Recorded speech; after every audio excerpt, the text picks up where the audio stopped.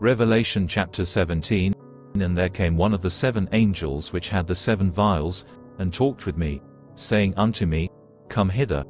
I will show unto thee the judgment of the great whore that sitteth upon many waters, with whom the kings of the earth have committed fornication, and the inhabitants of the earth have been made drunk with the wine of her fornication.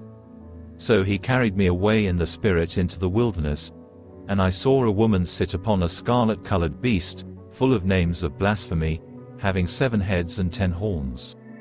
And the woman was arrayed in purple and scarlet color, and decked with gold and precious stones and pearls, having a golden cup in her hand full of abominations and filthiness of her fornication. And upon her forehead was a name written, Mystery, Babylon the Great, the mother of harlots and abominations of the earth. And I saw the woman drunken with the blood of the saints, and with the blood of the martyrs of Jesus, and when I saw her, I wondered with great admiration. And the angel said unto me, Wherefore didst thou marvel? I will tell thee the mystery of the woman, and of the beast that carrieth her, which hath the 7 heads and 10 horns. The beast that thou sawest was, and is not, and shall ascend out of the bottomless pit, and go into perdition.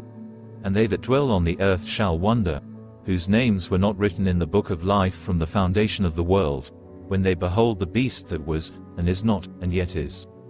And here is the mind which hath wisdom. The 7 heads are 7 mountains, on which the woman sitteth. And there are 7 kings, 5 are fallen, and 1 is, and the other is not yet come. And when he cometh, he must continue a short space. And the beast that was, and is not, even he is the 8th, and is of the 7, and goeth into perdition. And the 10 horns which thou sawest are 10 kings, which have received no kingdom as yet, but receive power as kings 1 hour with the beast. These have 1 mind, and shall give their power and strength unto the beast. These shall make war with the Lamb, and the Lamb shall overcome them, for he is Lord of lords, and King of kings, and they that are with him are called, and chosen, and faithful. And he saith unto me, The waters which thou sawest, where the whore sitteth, are peoples, and multitudes, and nations, and tongues.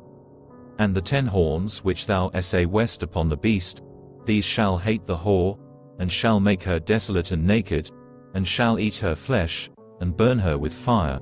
For God hath put in their hearts to fulfill his will, and to agree, and give their kingdom unto the beast, until the words of God shall be fulfilled. And the woman which thou sawest is that great city, which reigneth over the kings of the earth. God bless you. By EBP Gospel TV.